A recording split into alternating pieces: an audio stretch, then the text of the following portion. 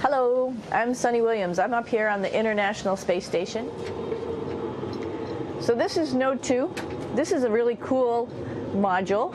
Of course, most of these modules you'll see they have 4 sides, and they're put together. That way we could sort of work on a flat plane, either a wall, a floor, another wall, or the ceiling. But you know, again, all you have to do is turn yourself and your reference changes. The reason I'm bringing that up is because this is where 4 out of 6 of us sleep. And so people always ask about sleeping in space. Do you lie down? Are you in a bed? Not really, because it doesn't matter. You don't really have the sensation of lying down. You just sit in your sleeping bag. So here's one sleep station right here. I'm going in right now. You can follow me if you want. So I'm inside. It's sort of like a little phone booth, but it's pretty comfy. I've got a sleeping bag right here that we sleep in, so we don't have sort of like a little bit of a cover. We don't fly all over the place. But you know, you can sleep in any orientation. I have it sleeping, feeling like I'm standing up right now, but like you saw, I'm on the floor. But it doesn't matter if I turn over and I sleep upside down. I can't have it. I don't have any sensation in my head that tells me that I'm upside down, so it really doesn't matter. The sleep station is also like a little office. We've got a computer in here. As you can see, we've got a couple little toys. I've got some books. I've got some clothes and other things that make it sort of like home. I'm coming out. And just for reference, that's one sleep station. This one's another. Right here. There's one on the ceiling, if you want to call it. Right here. And then there's a 4th on the other wall over here. So all of us sleep in a little bit of a circle. All right, come on back. There's more to show you.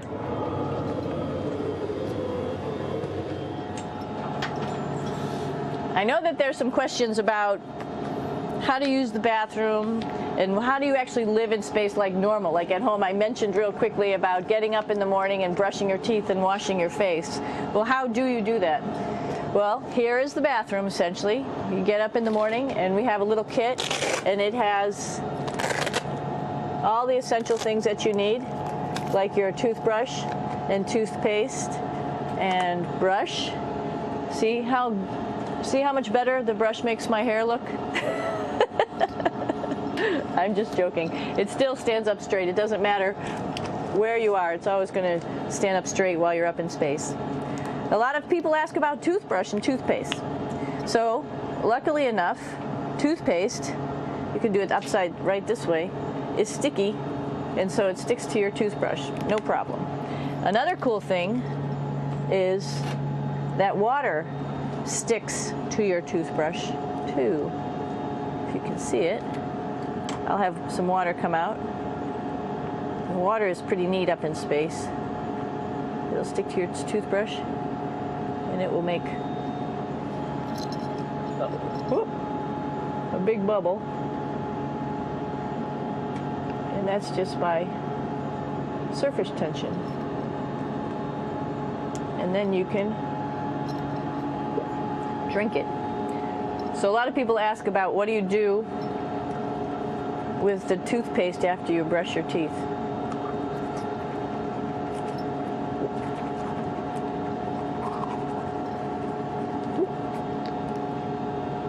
Two options. Swallow it, and it's sort of like mouthwash, but it tastes a little gross. Or you can just spit it out in a paper towel, and then you don't have to worry about it. Swallowing thing I wouldn't recommend at home. I'm only up here for 4 months, so it's not that bad. One of the most pressing questions about living in space, of course, is the bathroom. So let's take a look at that little piece of work. Come on in.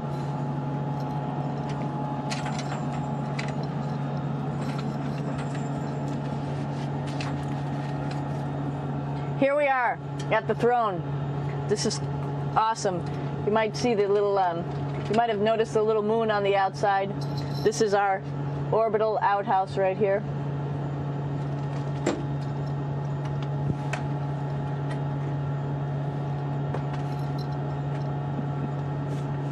And of course, it serves for two functions. Number 2, right here. I'll show you. But you see it's pretty small, so you have to have pretty good aim, and you be ready to make sure things get let go the right direction. And it smells a little bit, so I'm closing it up. And that's, of course, for number 2. And this guy right here is for number 1. So they're sort of two slightly separate functions, but you can do a little, essentially both, by hanging on right here and doing number 1 and number 2. I might add it's color coded, so you really don't get it mixed up, which is nice. This is yellows for number 1. And also there's a selection of paper. People always ask about toilet paper. What do you do with toilet paper? What kind of toilet paper do you have? We have gloves, just because sometimes it does get messy. We have some Russian wipes, which are a little bit coarse if you like the coarse type of toilet paper. We have some nice tissues, which are nice and soft if you like soft toilet paper. We have Huggies, just for any cleanup. You know, we were all babies once, and this sort of helps. And then if things get really out of control, we have disinfectant wipes, just to make sure we clean up here. Because, you know, just like the water I showed you, the number 1 stuff can sort of go all over the place if you don't aim correctly. And did I mention both of these have a little bit of suction, so they should keep things going in the right direction.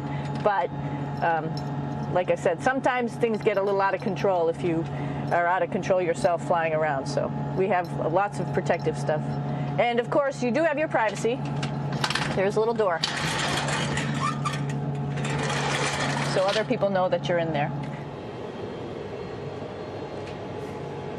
Here's a pretty cool place. This is sort of like in your house where everybody meets in the morning.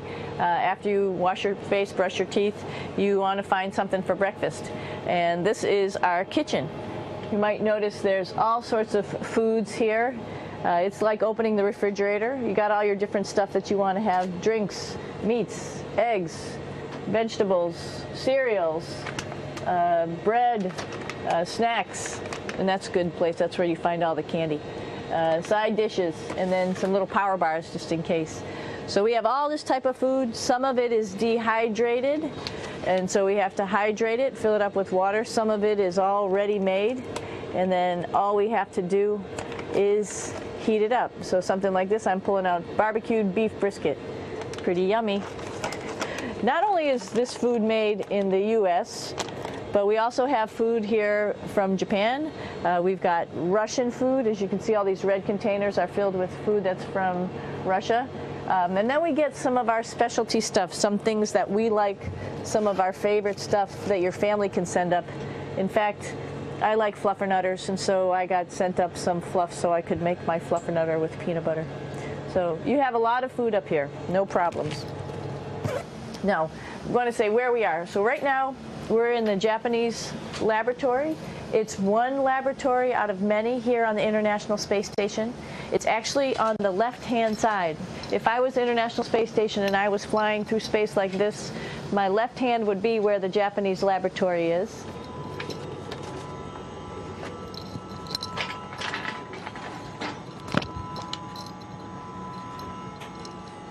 So now again, we're on the right-hand side, all the way on the right of the International Space Station.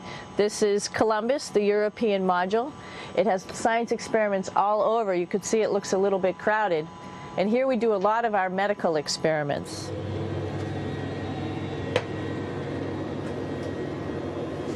Here we are in the U.S. laboratory. Again, this is a laboratory with science experiments on all of the walls here, all sorts of stuff that we do. And one of the things we also do is we exercise. We have some exercise equipment on board the space station. We need to do that because we lose bone density and muscle mass while we're up here, and that's a result of not having to fight against gravity. So how we keep ourselves in shape are with a bike, a treadmill, and a weightlifting machine. This is the bike. You notice the clip pedals. So all you need to do is actually clip your feet in, and then you can start pedaling. You don't need a seat because you don't sit down. Actually, I haven't sat down for 6 months now, so you don't need any type of seat. Just make sure you're held in with your pedals. You probably see that the bike bounces around a little bit. As I move it, it's not steady and held to the wall firmly. And the reason for that is the space station is pretty big. You saw that there's also solar arrays on the space station. If we start putting any forces into the space station, it's going to make those solar arrays bounce around a little bit. So to prevent that, the machines bounce around a little bit, move around a little bit, and that way we don't put any forces onto the structure of the spacecraft out to the solar arrays. All right, a little farther on. Come on.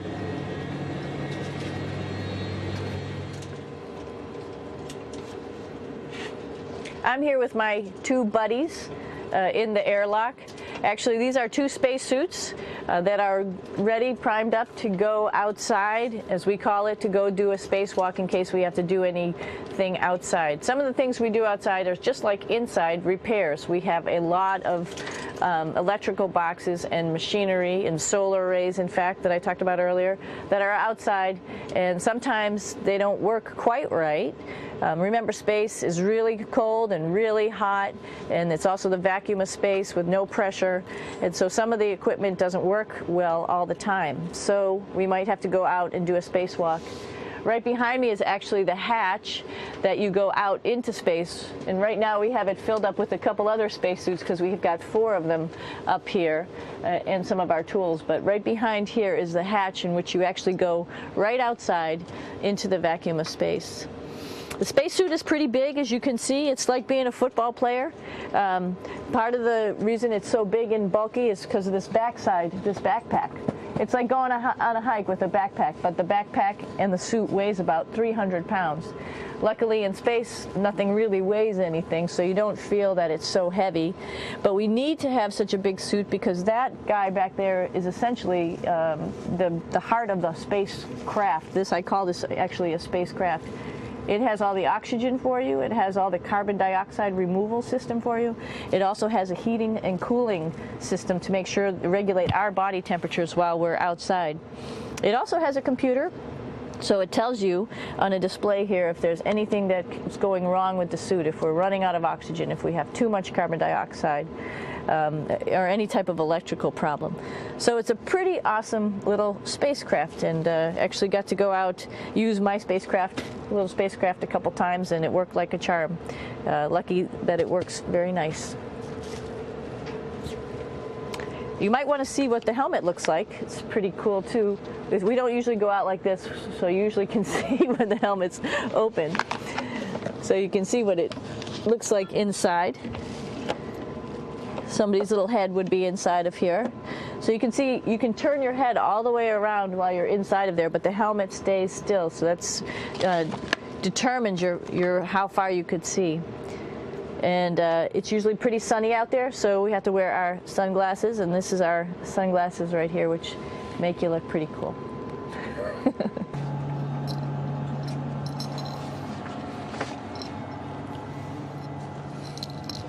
It's like a glass-bottom boat. This is the cupola. It sticks down below the space station. It's one of those places you find yourself hanging out in all the time because all you want to do is look back at our planet. I think some questions I had were about what do you do in your free time? And you can't help but want to just come to the cupola and look outside as much as you can. And a lot of folks, I play this game with myself about where we're flying over the Earth. Try to come in here and just guess. After being here for a little while, you can sort of figure it out. You can tell different cloud types over different continents. You can tell different soil types over different continents. So let's see. And then, of course, there's a lot of ocean. So usually we're over the ocean at first glance. I will tell you in just a moment where we are.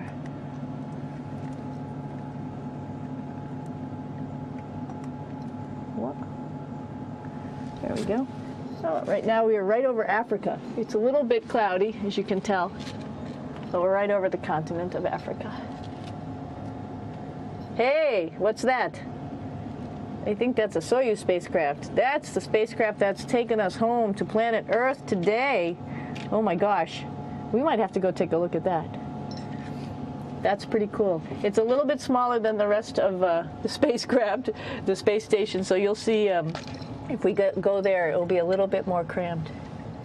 But we're going, you can look all the way back to the back of the spacecraft, which is where the Russian segment is, and then you could look all the way forward to the front of the spacecraft, where the Japanese laboratory, the European laboratory, and the American laboratory are, and then back to the solar arrays where we started this morning when we were looking out the Japanese window.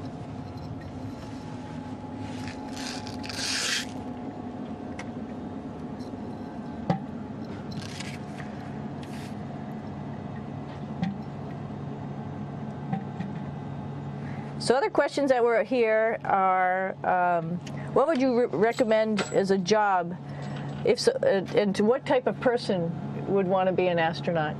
I think people who would like to explore, of course people who like math and science, that's what this is all about.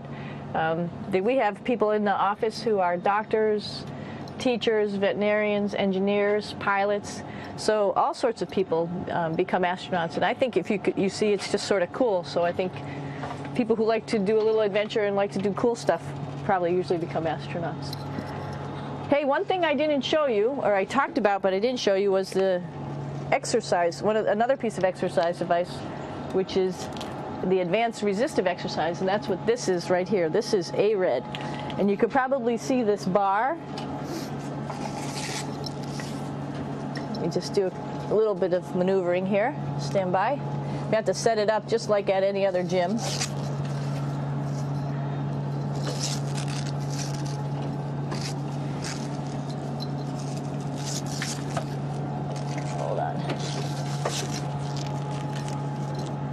Show you how this works.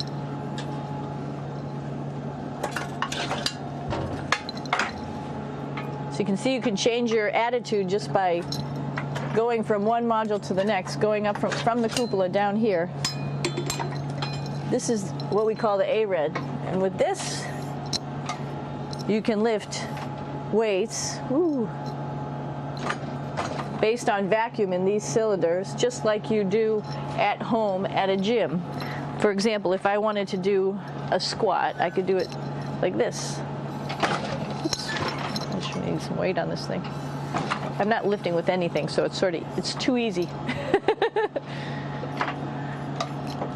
One of the cool things you could do things that you can't do at home. For example, single leg squats with just one leg, because the other leg, you won't fall over.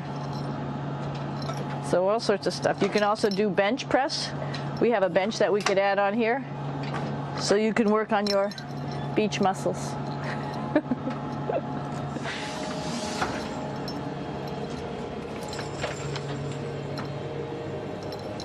Hey, Aki, what are you doing down there? Crashing things. This is one of the cool things about space, too. It sort of looks like there's a big old hole here, but you don't even think twice about it. You could just jump over the hole, or if you want, you can go jump into the hole. I'm coming down. Woo!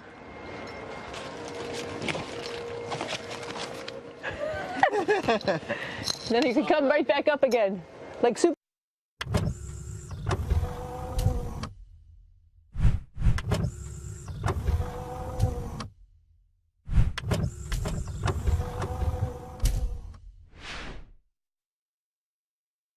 Superman. Woo!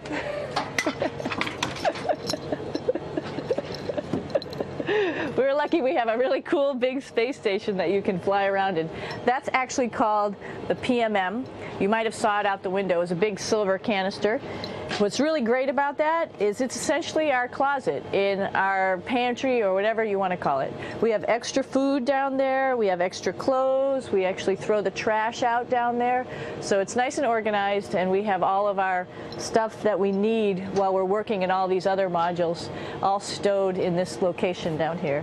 And it's a lot of fun to play in. So we're going into the Russian segment. Be ready. You don't need a passport either.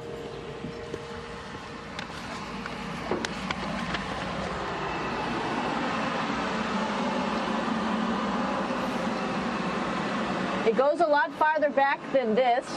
We'll go take a trip and say hello to the boys down there in just a minute. Well, let's do that first, actually, and then we'll go down to the Soyuz at the very end. This is Yevgeny. Hi. Doing a little tour.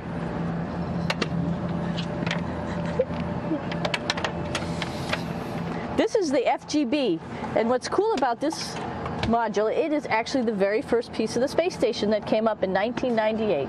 The space station has been around for about now manned for 12 years, but it's been up in space for about 14 years. And this was the very first. It is like the Russians' PMM. It has a lot of storage, as you can see.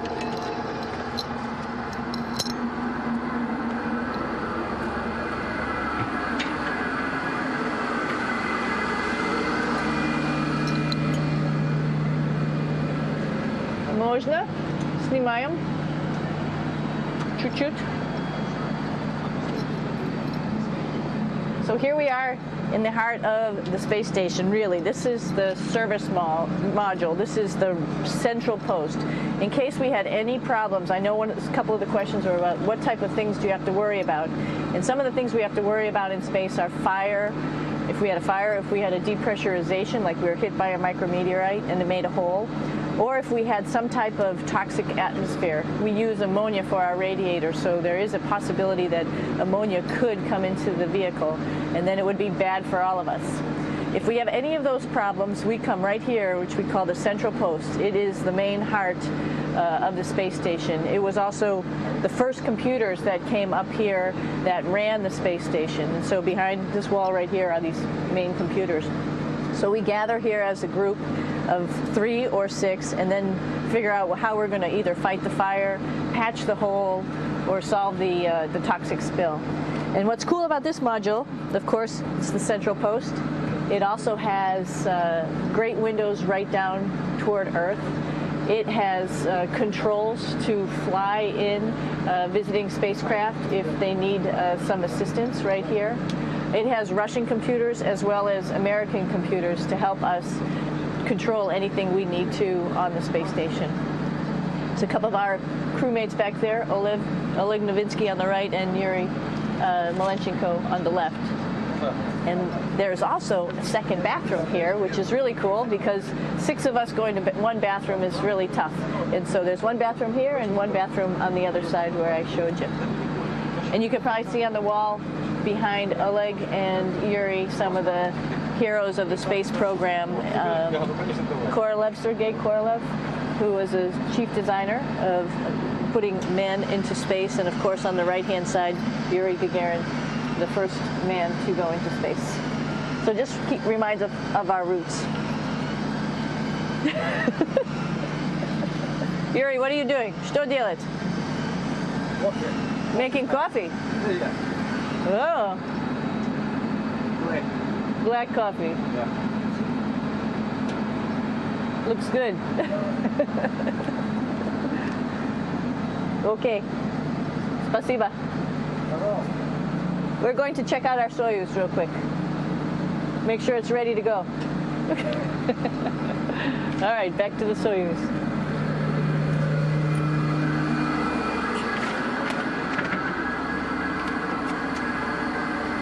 I'm going to stop here just for a quick second. You can see on the Russian spacecraft there's also other modules that stick out, down, and above. Right here is, let's see, I'm trying to be oriented. That's a place where we do spacewalks from for the Russian side. There's Russian spacesuits in here, and also a visiting vehicle which brought fruits and vegetables and becomes a trash container when we undock. Up on this side is also a future place where they're going to do spacewalks from, and connected to it is Kevin's, Oleg's, and Yevgeny's Soyuz spacecraft. And now let's go see ours. Whoa. Извините. No problem. Это пробка.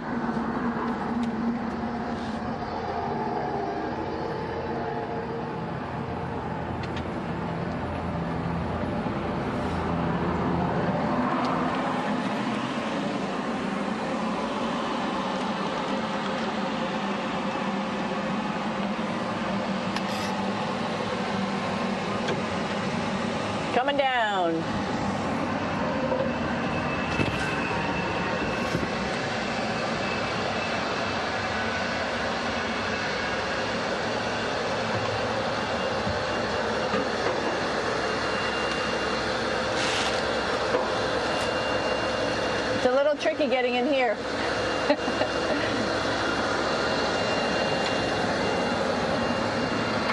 This is the docking probe right here, this big thing. This helps us connect to the spacecraft. This probe actually sticks into this cone, and that's how the spacecraft, our Soyuz, becomes connected to the ISS initially. That is then replaced by clamps, which are around here, that will allow the two spacecraft to be stuck together. And then you can remove the probe and the cone.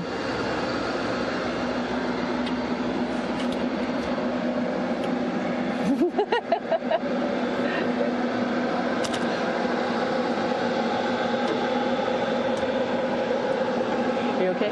All right, so here we are in the Soyuz. This is what we call the BEO, the living compartment, Bytovoy Otsek in Russian. It also has a little bathroom. It's not as good as the other bathrooms, so we try not to use it too much. It has drinking water in it if we need something to drink. And then, of course, it's filled up with a lot of cargo for us. Bringing up and also bringing back down. It has a second purpose when it comes back to Earth. It serves as a garbage container. During the descent, we'll get rid of this area right here, and everything that's in it will just burn up as it's coming into the atmosphere, so that way we can get rid of a little bit of trash. But the main area where we were on launch and where we are going to be on descent is down here, because we're not part of the trash. So we're in a safe place. So we're in the descent module, SA. It's a little small, but you can get in.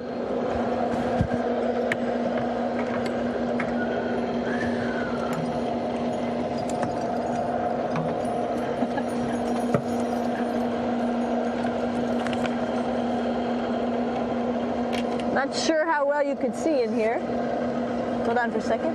I'm going to turn it up this way, just so you could see the hatch, and you could see Kevin. It's a little bit small, but we'll come in and show you around. You coming in? Probably not. Okay.